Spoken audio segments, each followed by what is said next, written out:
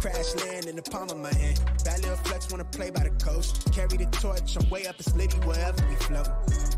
I came from the cold, used to rest on the floor and stitch up my wounds, was born a soldier. Flipping the struggle, I'm taking it.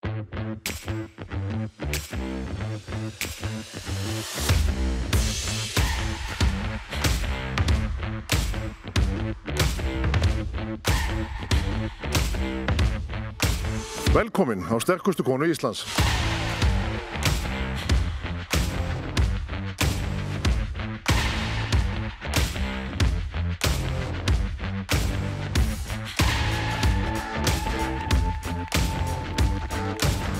Sterkasta kona Íslands haldin í 18. skipti í ár, 14. skipti samfleytt síðan 2009. Með okkur í dag eru tveir fyrrverandi meistarar, hún Ellen sem hefur unnið seinustu 3 ár og Ragga sem vann þar á undan. Ragga hefur veitt henni harða samkeppni. En fyrsta grein í dag drumbalifta og hún Hanna Rún byrjar með 40 kíló. Hún frekar auðvelt klín hjá henni. Já, og það gildlifta. Frekar auðvelt, það vildi byrja örugt öllum líkindum. Það gildlifta. Þá það hún Veigadís, hún byrjar hérna í 60 kílóum. Veiga ef ég man rétt yngsti keppandinn hérna í dag, hún að minnstakosti minnsti og léttasti keppandinn. Og hvað gerir hún við hann? Smá ójafnvægi hjá henni. Vantar örlítið upp á þetta. Hún Veiga hefur keppt alveg nokkru sinnum og var nálægt tilbúin að vinna léttari flokki fyrir 2 árum síðan. En þvílík harka klárar þessa lyftu á ótrúlegri þvermóðsku. Það er niðurmerkið og það er gildlifta. Veiga hefur ekki jafnvel undirbúið núna og oft áður en ákvað að mæta samt og sína gott fordæmi. Það er hún Erika Mjöll, hún kemur frá Borgarnesi og er að keppa í fyrsta skipti. Ákvaða þess að keppa fyrir 10 dögum síðan og hún tekur 60 kíló frekar létt og það er gildlifta hjá henni. Það er 60 kíló fyrir Snæfríði. Snæfríður keppa á 3. skipti á sterkskonu Íslands, mætti með stuttum fyrirvara fyrir 2 árum og hafði svo gaman að hún hefur ákveðið að haldast alveg í þessu. Það var auðvelt upp á brjóstkassa og flott 60 kíló lifta hjá henni. Lokkurinn fer aðeins út allt en það er gildlift enga síður. Þá færum okkur í 75 kíló. Það er Ellen Lind Ísaksdóttir sem á að lifta þessu. Ellen hefur átt Íslandsmet í þessari grein en það er hún Ragga sem á það núna. Þær hafa bitist svolítið bæði titlana og metinn. Koma báðar úr vogunum og hafa æft saman lengi vel. Hún þarf að klára að gera sig tilbúna. Passa allt síðan svo að vera. Þetta ætti að vera auðvöldliftað fyrir hana. Fyrsta liftað er oft stilt upp til að vera svona örugar í kantinum minnskosti. Klínið auðveld. Missir örlítið jafnvægið. Og auðveld og örug pressa. Og gildlifta. Og það er gildlifta. Það má ekki sleppa honum bara úr uppréttri stöðu. Það er að fylgja honum áleiðis niður. Hafa svona aðeins kontról á honum. Þá er það Ragnheiður næst. Hún er Íslandsmethafi í greininni. Og hún er að fara hérna í 90 kíló í fyrstu lyftu. Ragga hefur einnig keppt síðan 2015 eins og Veiga. Þær byrjuðu á sama mótinu. Ragga hefur keppt það í Já, hún hefur ekki mikið fyrir að konum brjóskassa.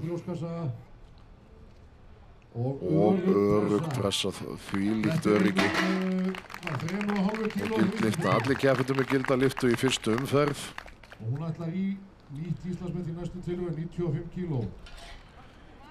Þá er það Hanna aftur. Hún ætlar að spila þetta örugt. Hún er að keppa sínu fyrsta móti. Fer í 42,5 kíló. Já, mjög létt og flott hjá henni, örugg lifta. Hanna kom inn í vor á námskeið sem að Ragga og fleiri afbrunakonur voru að halda. Ef maður rétt voru Veiga og Inga Jóns með þeim í þessu. Og þær hafa náð inn þetta nokkrum nýjum iðkendum og Hanna ákvað að vera með í ár. Hér gerir Veiga sig tilbúna fyrir aðra lyftu. Fyrsta lyftan var svolítið erfið.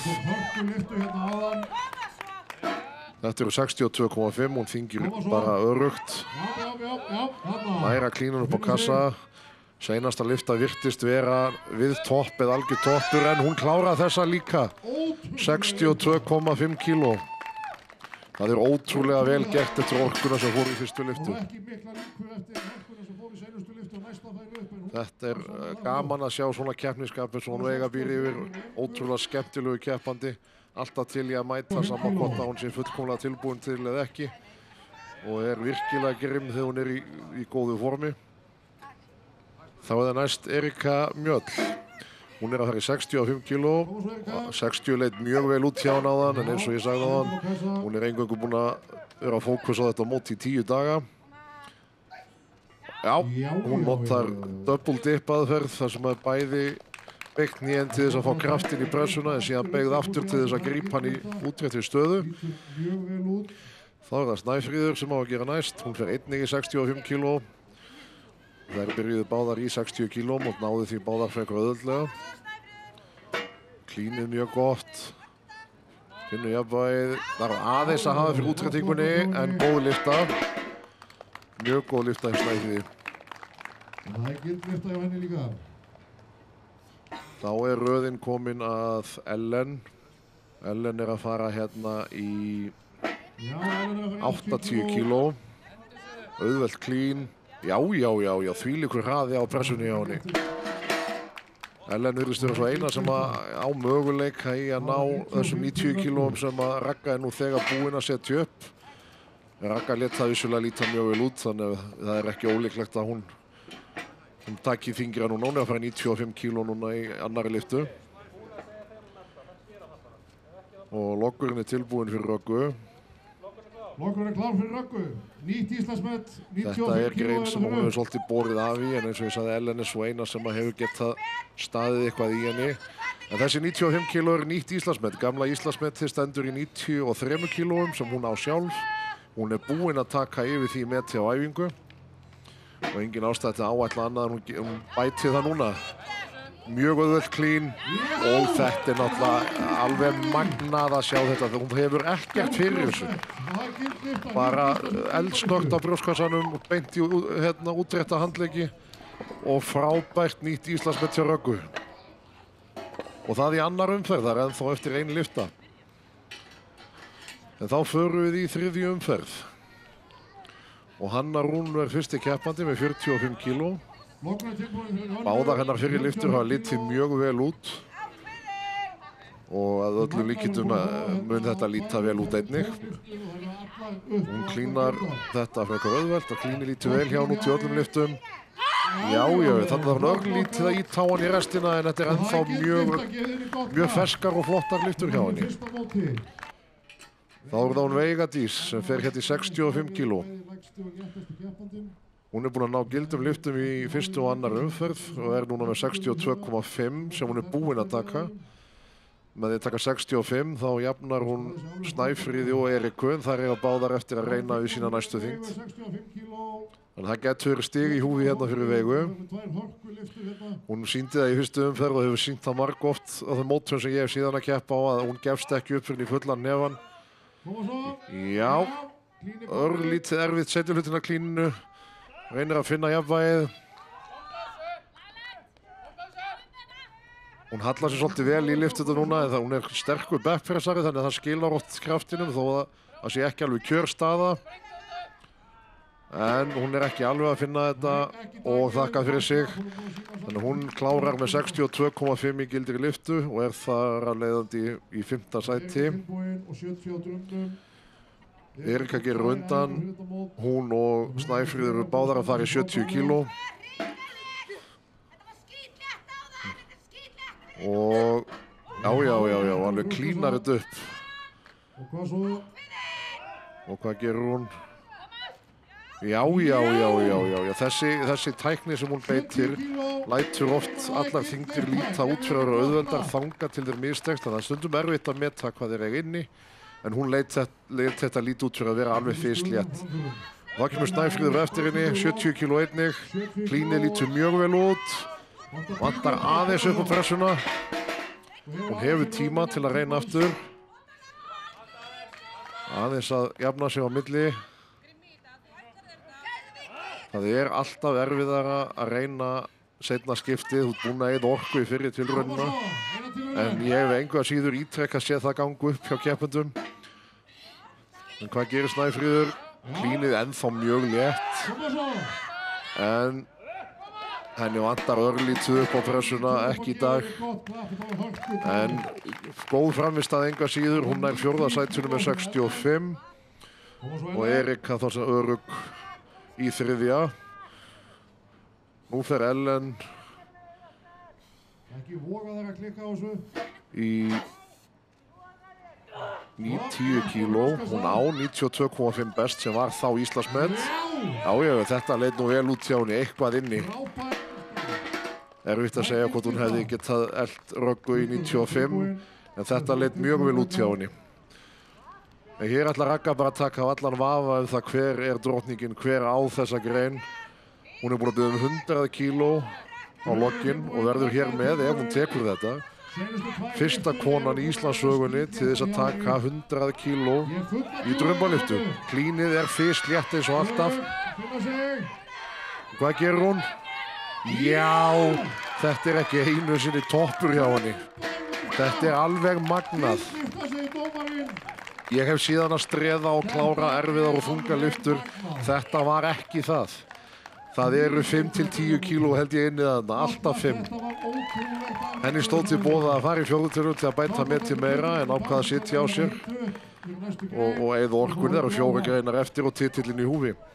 En eins og fyrr sagði Ragnheiður vinnur greinina með 100 kíló, Ellen önnur og Erika þriðja. Ragga 2 í Íslandsmet til lok og þar af 100 kíló í fyrsta skipti í íslenskri sögu hjá kvenmanni. Var þetta það sem átti von á? Já, ég var búin að stefna þetta. Þú virtist nú eiga jafnvel meira inni. Það eitthvað, ertu komin með plön fyrir næstu skref í lognum eða bara sjá til? Já, bara svona go with the flow, fara með flæðinu, eða strömmnum. Til innilega til hamingju með Íslandsmetið. Við erum hérna með smá viðbótargjöf frá BK. 10 tíma salatkort og ákváðum að þetta yrði fyrir þann sem myndi ná að setja metið ef það fjalli. Þannig að innilega til hamingju aftur og gangiði vel. Takk fyrir. Erika 70 kíló í lok á sínu fyrsta móti. Það verður að teljast góður árangur. Ertu sátt við það? Já, mjög. Kom bara verulega óvart. Bjóst ekki við að ná þessu fyrsta móti. Ég tók 2 æfingar áður og náði 62,5 sem var dálítið skrítið því að ég var í ólympískum og þetta er kannski aðeins svo breið stöng með við. Aðeins öðruvísi tæknin. Já, mjög. En þú segir 2 æfingar, þá þá bara stutt síðan og ákvast að vera með? Já, ég nýbyrjuði þjálfun og þjálfarinn minn plataði mig að vera með, það vantaði keppanda. Ég mjög ánægður með hann, greinilega topp þjálfari. Topp þjálfari. Heyrðu, gangiði vel á mótinu og takk kærlega fyrir að koma og vera með okkur í dag. Við erum bara byrjar vel og hlakka til að sjá hvað þau eru búið að bjóða. Já, takk fyrir. Hér erum við með nýja grein sem að ekki hefur notuð áður hér heima. Það er hnébbeygja í vél, þar sem að stöngin fest framan á arm. Keppendur fara undir þyngdina og reyna að taka eins margar hnébbur þau geta. Þeir fara niður þangað til að þeir snerta stopparan sem settur hefur undir, en hann var stiltur fyrirfram í þeirra fullri dýpt. 2 þyngdir í boði fyrir keppendur, annars vegar 140 kíló og hins vegar 100 kíló. Það er byrjað á þyngri þyngdinni og það eru 2 keppendur sem hafa valið að reyna við hana og það eru Ellen og Ragga. Af því að Ragga vann seinustu grein og Ellen var í sætinu fyrir neðan hana, þá byrjar Ellen. Þetta eru 140 kíló. Kristján Sindri, yfirdómari, gefur þeim merki þegar þeir eru búnar. Það er sem sagt repsiðill gilt. Hér er keppt í endurtekningum. Já, hún tekur svolítið öryggi á þetta, er ekki að reyna að sprengja mikið niðri. Hálfstoppar en fær gilda lyftu. Já, 2 endurtekningar. Og hvað gerur hún? Ragga er sterk í þessum greinum þannig að Ellen þarf að reyna að taka sem flestar. Nei, hún afþakkar Hún hefur verið með smá vesen í hné, veit ég. Gefið þér gott klapp. En hún tekur samt 2 þyngdir og þetta tryggir henni strax annað sætið í greininni því að þyngri valmöguleikinn vinnur alltaf léttari valmöguleikann óháð endurtekningum. Ragga er tilbúin. Ragga tekur sér til, lagar aðeins stöðuna. Já, svolítið örugg. Hvað ætlum hún geri? 2. 3, komið sigur í greininni. Lætur hún, nei, hún lætur það ekki næja. 4. Statískar greinar, svona hreint afl eins og svo má segja. Það eru greinar sem henda Röggu iðulega mjög vel. Hún klárar 5 og segir gott heita. Þá færum við okkur í 100 kílóin og fyrsti keppandi þar er Hanna. Hún byrjaði eins og ég sagði á námskeiðunum hjá Röggu og þeim fyrir sunnan og það er mynd að byrja núna annað námskeið í haust. Og hún fer á stað. Já.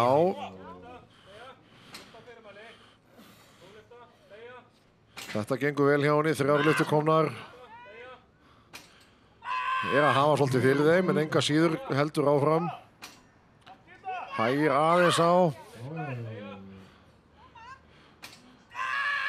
Mikil harka, öskrar þetta upp, pínu meira. Og hvað gerur hún? Nei, 8. vill ekki upp, þannig að Hanna er með 7 lyftur. Þá fáum við Veigudís, hún er að gera sér tilbúna. Veiga er lægsti keppandinn sem getur hendað illa í akkurat þessa grein því að þá er vogararmurinn meira á þér heldur hún á tækinu. Þarna hjálpar hæðin svolítið. En Veiga er öflug í þessum lyftum, eins og kraftlyftingarlyftum. Og hún dælir þessu upp alveg á fullu. Það hægir ekki mikið á henni, lætur vel í sér heyra. Hún er gert að verið sagt að Veiga sé minnst léttust og háværust. Hún er meira að segja sparsum á röddina núna. Já. Það hægir ekki á henni en virðist verða aðeins móð og er væntanlega að pumpast vel. En þvílík harka. Já.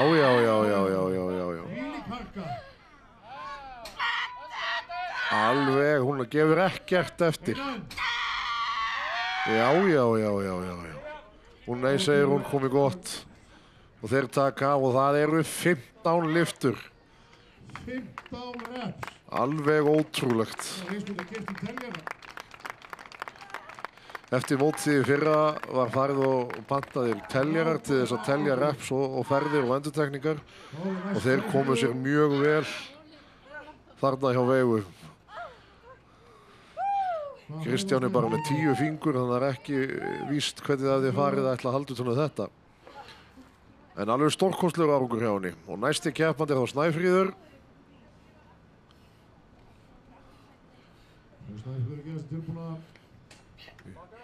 Og hún byrjar fer mjög varlega í fyrstu lyftu. Það er smá óöryggi í því að finna ekki dýptina. Þannig var einn sem var ekki alveg í lagi. Ekki hika. Það er smá óöryggi í fyrsta skipti sem við erum að keppa með þetta tæki og fyrsta skipti sem við kepptir í svona útfærslu af nébaugu hérna heima. En þá kemur oft keppnisreynslan inn að geta dílað við nýja hluti á staðnum eins og Ragga til dæmis og Ellen voru mjög öfluga með. En Snæfríður heldur áfram enga síður. Er að stoppa svolítið mikið niðri. Eyðir kannski óþarfa orku í hvert reps. Stendur sig alveg gríðarlega vel enga síður. Þessi hreyðist hraðar heldur en lyftur undan, þannig að það er spurning, hún geti átt eitthvað eftir inni. Já. En þá hreyfist þetta.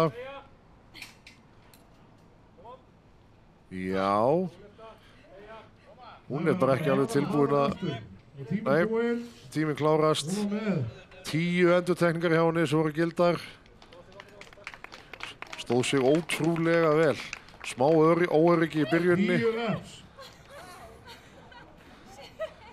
en enga síður alveg stórgott. Þá eigum við bara einn keppanda eftir og það er byrjandinn Erika Mjöll. Hún var búin að æfa aðeins crossfit og olímpískar lyftingar og hún er svolítið öflug í hnébauginni. Já, mjög hrein og fín lyfta, virkar mjög örugg. Það kýtlaði hana svolítið að fara í þyngri lyftuna. Passa snerta, já. Þetta var ein ógild, náði ekki alveg að snerta niðri. Hreyfist ennþá bara mjög svipað, mikið öryggi í þessu. Já. Tvær æfingar fyrir þetta mót. Aftur pínu óöryggi í botninum. Náði ekki að snerta alveg. Þarna. Það skilar oftast bestu þegar menn hafa náð smá stjórn á þessu að nota svolítið snertinguna niður, ekki fara of varlega. En það getur líka vissulega trufla menn að fara of hart niður. Hún dælir þessu upp. Já. Hvað ætla hún endi með þetta? Gengur, hún er að nálgast veigu. Tíminn er kominn. 13 gildar lyftur og ef ég taldi rétt þá voru 3 ógildar. Þetta var hnífjafnt milli hennar og veigu. Svekkjandi vissulega að gera þetta smá mistök. Ragga vinnur því aðra greinina í röð og Ellen í öðru og fast á hæla Röggu. Veiga tekur þriðja og Erika í fjórða og svo Snæfríður og Hanna. Snæfríður 10 reps í hnébauginni. Hverju áttu von á fyrir þessa grein hjá þér? Ég veit það ekki. Ég hugsaði 10 og ég ætlaði að telja þú 4, 3, 2, 1, það voru 10 heildina. En svo bara fór ég í þetta og ég glemdi öllu. Það var engin tími hjá mér, það var engin reps. Og ég komst bara að þetta voru 10 þegar ég var búinn. Það er nú helviti nákvæmt hjá þig þá. En núna er þetta þriðja keppnin í ár, eða ekki? Þú ert staðar á henni að halda áfram svo, eða ekki? Jú, þetta er ógeðslega skemmtilegt. Mjög skemmtilegt sport. Og þú býrð fyrir sunnan og hvar æfirðu? Í Þórs Power Gym, geggja gym, elska það. En ég bara óskaði góðs gengis í mótinu það sem eftir er af því og vonast þig að sjá þig aftur á næsta ári. Já, takk. Vega 15 reps með 100 kíló í hnébaugu, ertu ánægð með þá niðurstöðu? Já, þetta er alveg eitthvað sem komur óvart, sko, þannig að ég er mjög sátt. Ég veit þið langaði í 140 en ákvaðst að taka skynsemina á þetta og fara bara í 100 en varst með besta árangurinn í 100. Sérðu eftir það hafi ekki reynt í 40? Já, maður hugsa náttúrulega 15 rep með 100, hefði ég getað 140 en þú veist, mér finnst þetta bara gaman, þú veist, mér finnst gaman að taka repsinn og pína mig aðeins og fá hennan sviða, sko. Þannig að þetta var klárlega eitthvað sem að, þannig að nei, ég held ekki. Ég held að ég hefði meira gaman að því að taka 15 reps með 100 og fá svona þessa geðveiki út úr greininni heldur en að taka bara 1 rep með 140. Þetta var líka frábær fjöldi af lyftum, bara til hamingju með þetta og gangið þið vel. Takk fyrir. Þá er það næst Dinnisteinaburður.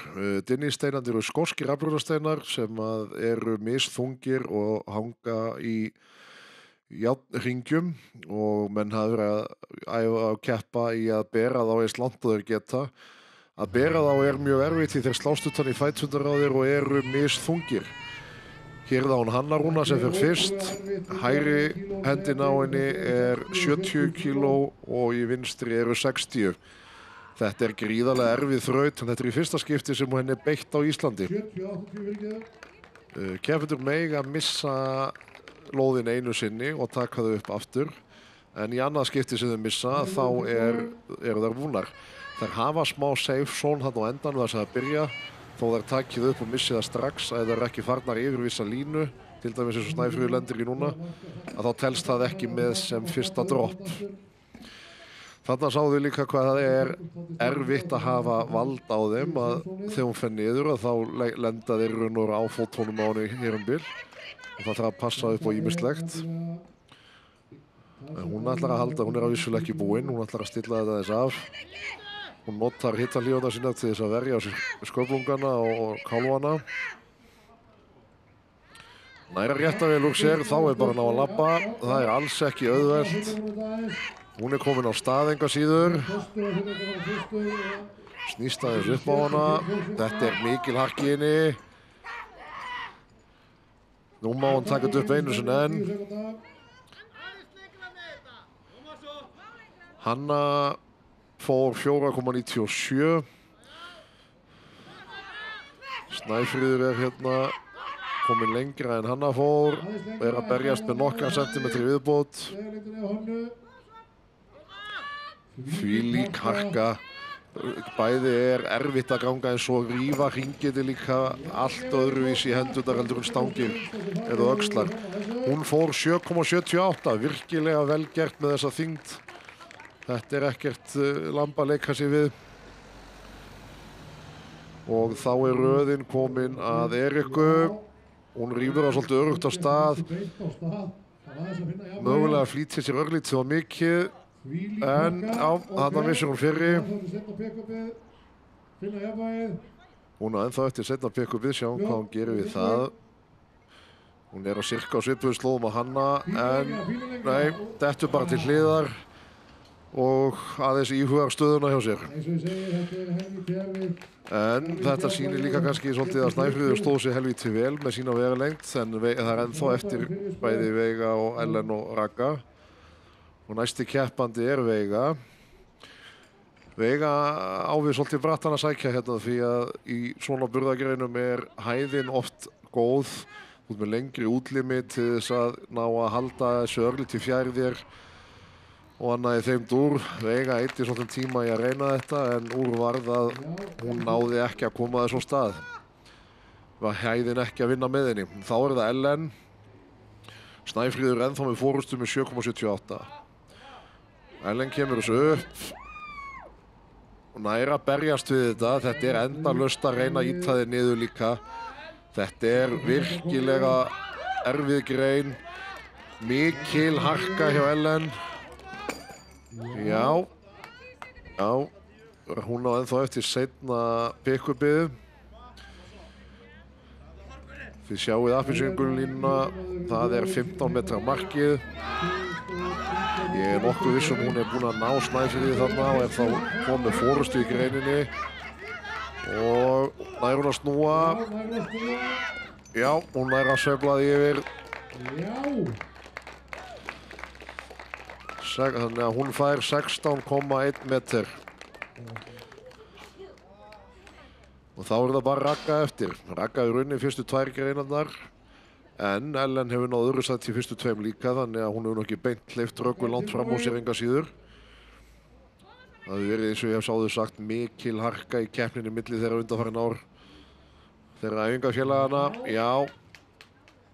Ragga alveg mögnu og lætur þetta nú ekki lítið út fyrir að vera eitthvað, jú. Það aðeins að hafa fyrir þessu vissulega, en ég held að svo stöddu að hún hafi látið þetta líta ennþá best út af öllum. Já, hún að missa þarna á svipuðum slóðum. Ellen misti örlítið lengra komin kannski, en á mjög svipuðum slóðum. Í fyrra þá leitt hún keppnina fram í seinustu grein, vann held ég fyrstu 4 greinarnar. En enga síður þá náði Ellen að vinna það mót, þannig að hún veit að hún má ekki missa neitt, en hún vinnur þessa grein hérna. Kemst lengri en Ellen með 16 metr og 77 cm, 67 cm lengri en Ellen. Það má nú ekki miklu munna, en enga síður sigur í þriðju greinin í röð. Ellen aftur í þriðja sæti, þannig ekki munna á 3 stigum á þeim. Snæfríður tryggir sér þriðja sæti með frábærum árangri. Í aðeins lengra en Ellen. Þá tökum við 15 mínútna pásu. Hanna, velkomin að fyrsta Sterkasta Íslandsmótið þitt. Hefur þú keppt áður í afbrunum? Nei, þetta alveg nýtt. Takk fyrir. Ertu búin að æfa lengi? Svona mánuð. Og hvar komstu inn í sportið? Hvar sástu þetta? Herra, stelpunar, Inga, Ragga og Veiga, þær voru með námskeið, kvennaafl, og ég skrá mig bara á það og svona í kjölfarið því þá að taka þátt í mótinu. Það var eiginlega ekkert aftsnúið. Það frábært. Sérðu fyrir þér að halda áfram? Eða hvernig líst þér á daginn í dag eins og hann hefur spilast? Já, ekki spurning. Þetta bara ótrúlega flott. Núna veit ég hver ég stend. Þannig að það bara, nú veit ég ekki hvað ég hef að stefna að næsta ári. Bara virkilega vel gert og gangiði vel. Takk hérlega. Ellen, 3 greinar búnar, 2 eftir, 3 stiga munur og 4 röggu. Hvað heldur þú að eftir að ná henni? Það er erfitt að segja sko. Þetta er ekki búið fyrir en þetta er búið. Það getur allt gerst. Í fyrra náttúrulega sáum við mikið uppsett þar sem að hún var búin að vinna flestar af fyrstu greinunum en þú náður henni samt á seinustu grein. Heldur að það endurtaki sig? Ég veit það ekki. Ég gef allavega ekkert eftir, það er alveg á hreinu. Alveg eins og það á að vera. Nú ertu búin að vinna 3 ár í röð. Hvar æfirðu og með hverjum? Herra, ég æfi í Þórs. Reynda búin að vera lítið æfa núna upp á síðkastið. En annars er ég alltaf í Þórsbáður. Með stelpunum. En þú varst líka íþróttamaður Voga tvívegis, var það ekki? Jú, það er rétt. Ég var í fyrra og 2019. Það var innilega til hamingju með það. Vel að verka í staðið. Gangiði vel og gaman að sjá hvernig þetta fer. Já, ég er mjög spennt líka.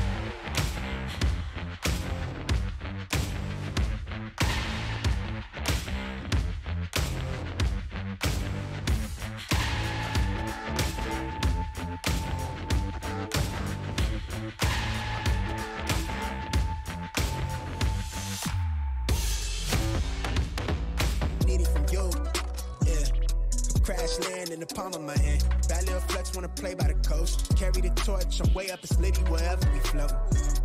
I came from the cold, used to rest on the floor. I stitch up my wounds, was born a soldier. Flipping the struggle, I'm taking it.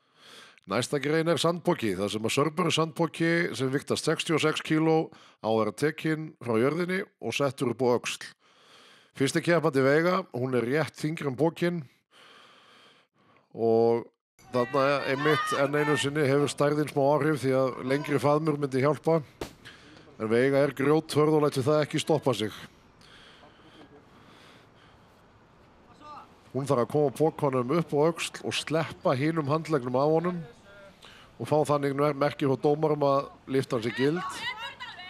Hún sest alveg eins djúpt og hún kemst, reynir að finna takkið á honum.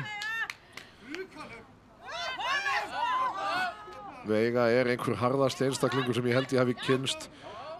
Flestir eru búin að leggja hann frá sér núna, búin að gefast upp, en hún bara heldur áfram og segir honum hvert hann á að fara. Hún þarf að ná honum aðeins hærra áður en hann er komin á öxlina.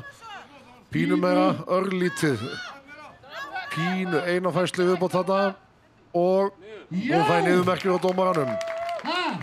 Það ein endurtekning og hún segir lætu það gott heita. Ótrúlegur árangur. Hanna tilbúin. Þá það Hanna, hún tekur hann langsum, kemur vel við hangið á henni. Smá vandræði þarna með klínið. Það smá tækni og kunst að ná takkinn á honum þannig að þú náir að hreyfa hann vel frá hnjám og upp að öxl. En eins og Veiga gerði það, hún tók hann út á hörkunni og Hanna við það að ná því líka. En þetta brennir vissulega úthaldið að ná illa að anda með hann í fanginu og vera í stöðugu átaki. En hún lætur sér ekki segjast. Nær hún aftur upp í fangið. Og svo finna takkið á honum. Sumum finnst það erfiðasti hlutin að ná takki á honum. Nei.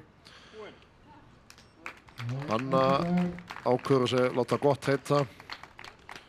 Þá það Erika næst. Hún með smá crossfit bakgrunn, þetta ætti að henda henni ágætlega. Já, klínar hann upp á öxl og það niðurmerki. Já, fyrir alveg undir botnin á hann, það ekki oft sem að sjá það taknotað. Oftast farið undir hann langsum eða þessum. En hún tekur hann á hæðina og eiginlega bara undir botnin. Já, hún heldur áfram. Fyrst til þess að ná meirinn einu repsi. Og ætlar ekki að hætta hérna í fullan nefan.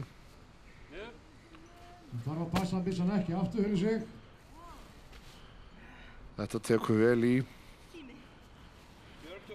Hún á ennþá 45 sekundur eftir, nægur tími. Rétt cirka hálfum tíman.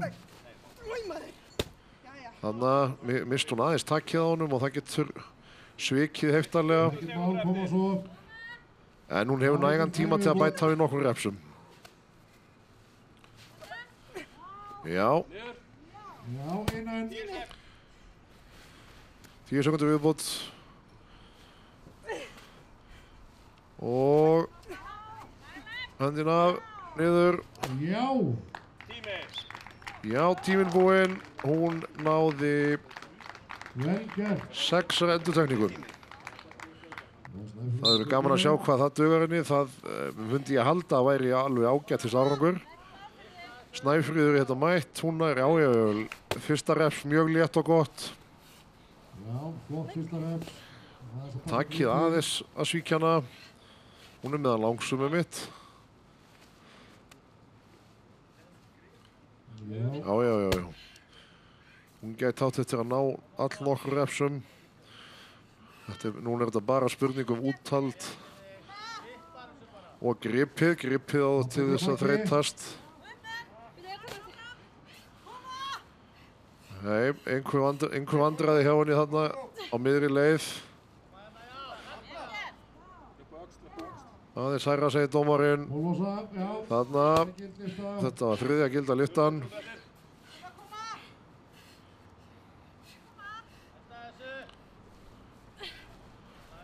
Hún er mjög góð í að ná honum upp á gólfinu. Það er alveg, hún hefur ekkert fyrir því virðist vera. Já, 4. Nær hún að nálgast Eiríkur meira. Nei, hún er búinn segir hún. Og það eru 4 lyftur. Hún er því í öðru sæti. Þeir 2 keppendur eftir. Ellen og Ragga. Aðstofamenn okkur koma hérna inn og stilla pókana af. Það er það Ellen. Hún tekur hann langsum. Smá óþjált þarna að klára hann upp á öxlina en ekki þungt. Hún gæti átt eftir að taka svolítið mörg reps. Já, 2 komin. Eina sem í líklegri stöðu til að geta trufla Röggu í að vinna í ár. Ellen hefur verið kjörinn íþróttakona Voga, ég man rétt oftar en einu sinni. Enda hefur hún unnið Sterkasta Íslands 3 röð, 19-21. Þetta gengur vel hjá henni. Aðeins farið að draga af henni samt, spurning hvað hún nær að halda áfram. Hún er alveg hálfa mínúti eftir samt. Já. Smá tími eftir. Alveg nógu tími fyrir 1 reps í viðbót. 15 sekundur í viðbót.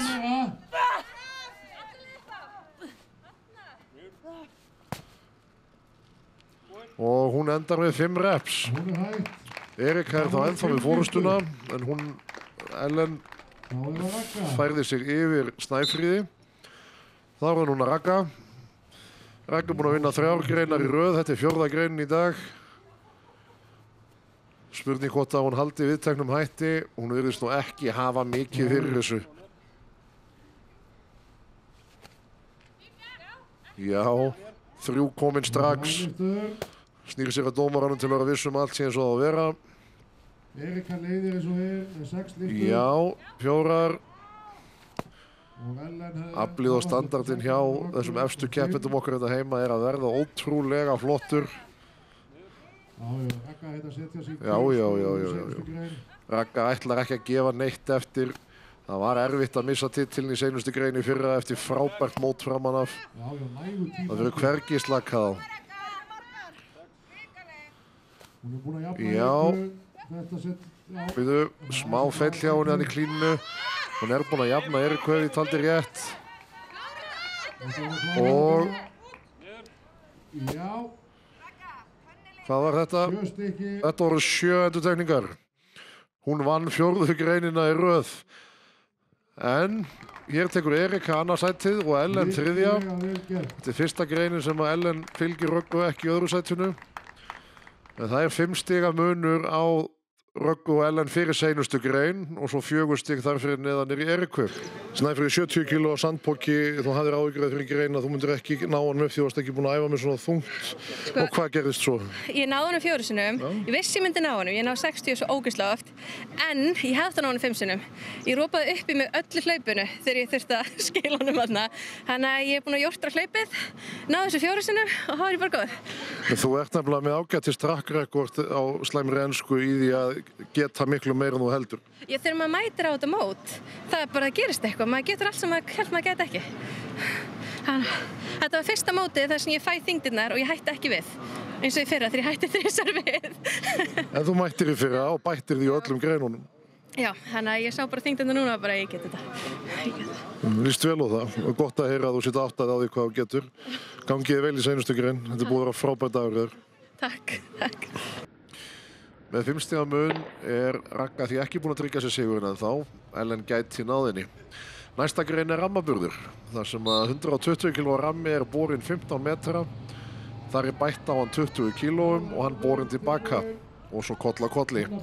Hanna er fyrsti keppandi, hún hleypur þetta frekar hratt fyrstu vegalengdina. Nú eru 140 kíló á. Og það gefur gripinn sig. Það er náttúrulega komin þreyta í allt inn í steina eftir Hermann til dæmis hefur tekið vel úr greipinni. En Hanna fór 23,3 metra. Þá er það Veigadís næst. Já, auðvelt pick-up hjá henni. Örugg skref. Ramminn mun þyngjast 20 kíló á hvorum enda þangað til að þeir eru komnar í 180 kíló. Þá þyngjast hann bara 10 kíló í 190. Ef það dugar ekki til þá fer hann í 200 eftir það og svo 10 kíló á stökk. En Veiga er lögð á stað í þar nummer 2 með 140 kíló. Heldur stöðugum hraða. Og klárar, komið 30 metra, þá færum okkur í 160 kíló.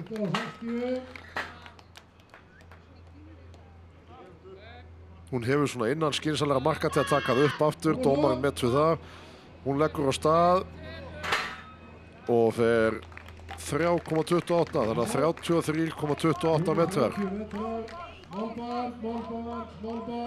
Þá er komið að Snæfríði Birtu. Já, fer vel á stað. Mjög góður hraði hjá henni. Þeir setja í 140.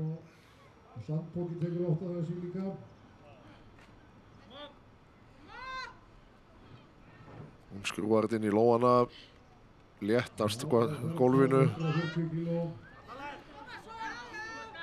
Lítur vel út, örugg skref.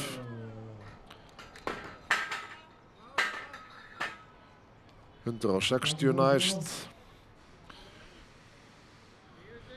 Hvað ætli Snæfríður gerir við það? Missir aðeins jafnvægið. Það er tækifæri þar sem þetta er ekki, hún var ekki staðin upp. Og hún siglir á stað. Hún að ná Veigu. Hún leiðir núna þessa grein og missir. En eins og sjá má fóru báðir framendarnir. Það er miðað við fæturnar, fóru ekki yfir línuna. Það vantar sentimeter upp á 45 metrana. Þetta er náttúrulega bara óhefni. En hún er með fórustu 44,99. Þá er það sú sem situr í 3. sæti fyrir greinina, Erika Mjöll. Hún er búin að koma verulega óvart hérna í dag. Hún var búin að sýna þá á æfingum að hún væri mjög sterk. En það er líka mjög erfitt að labba inn óreyndur og standa sig. En hún er búin að vera í 3. sæti meir og minna frá upphafi móts. Hún er hérna með 140. Þetta lítur ekki út fyrir að taka mikið úr henni. Sá hluti sem erfitt er að meta vissulega fyrir okkur er hvernig staðan er á greipinni, hvort hún sé að verða þreytt eða annað. En burðurinn sjálfur virðist ekki sitja mikið í henni. 160 kíló. Já, það er ekki minni hraði á því. Og Já, 45 metrar komnir. Þá færa þeir sig 180 kíló. Það eru komin í 180 kíló. Ég sjáu að hún fer meira að segja vel yfir línuna, þannig að þó það sé ekki mælt að þá hún ekki búin að fara í raun og veru enn meiri vegalengd. Og hraðinn minnkar ekki neitt. Já. Komin 60 metra. 190. Hún hváir hvort hún þurfa að gera meira. Hún með keppnisskapi í lagi. Já, Pikupi tekur aðeins í en gangan fer vel á stað. Þvílíkur hraði. Þetta ótrúlegt að horfa upp á. Þetta fyrsta mótið hennar. Og hún fer hérna 74,4 metra. Loka þyngdin á græjunni koni 190 kíló.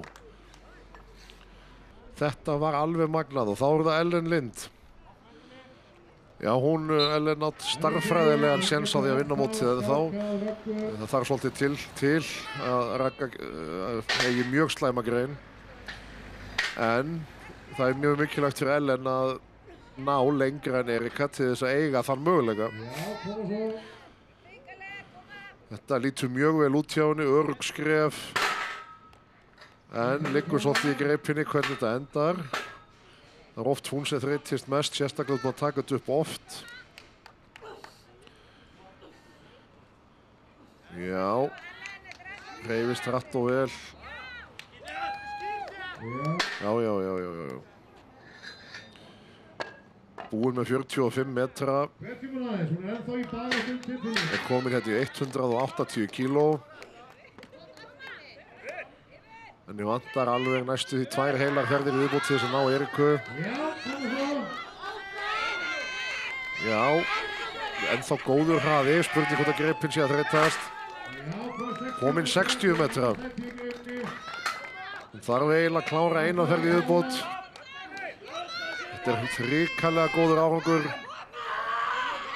Upp fer hún og keyrir af stað. Já. Mjög góður árangur. 64,76. Og þá er það Ragga. Ragga keppir hér á Malbiki á sokkunum sem náði athygli margra. En þetta fílar hún og þetta hefur hún verið að gera. Og er þó vön og þá er eins gott að halda sig við það sem er vanur. Hún er komið 30 metrana. Við grunar það kýtlana að reyna að vinna 50 greinina og fara heim með fullt hús. Og það er nú mikil orka búinn nú þegar og það er erfiður. Það er búið að ná góðum árangur og því erfitt að ná honum. 45 metrar og hún segir nei. Hún er sátt. 45 metrar færa henni 3. sæti í greininni. En Erika Mjöll, byrjandinn, vinnur þessa grein með 74,40. Ellen Lind í öðru sæti. Ragnheiður Ósk í 3.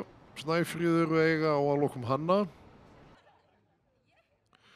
Og þá er það ljóst. Ragga er aftur orðin sterkasta kona Íslands eftir nokkra ára bið. Hún vinnur mótið hér í ár með 28 stig eftir að unni 4 greinar.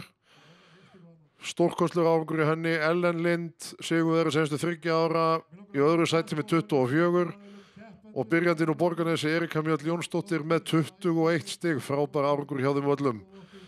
Snæfríður í 4., Veiga í 5. og Hanna í 7. 4. biðlokið eftir titli og næstu í fullt úr stiga, vantaði ekki ná 2 stig upp á. Myndirðu segja að væri sátt við þetta? Heldur betur, mjög sátt. Innilega til hamingju. Hvað er framhaldið hjá þér núna? Er mót framundan eða eitthvað planað? Nei, ekki neitt. Það er allt bara í frjálsu falli. Bara að halda áfram að æfa og svo ef að sé eitthvað skemmtilegt eða spennandi. Kannski stefnum maður á það. Bara innilega til hamingju aftur, virkilega vel gert og bara gaman að sjá hvað þú gerir næst. Já, takk fyrir það. Þá kveðjum við í kvöld eftir hörkumót. Þakka ykkur fyrir að horfa og sjáumst hress á næsta ári.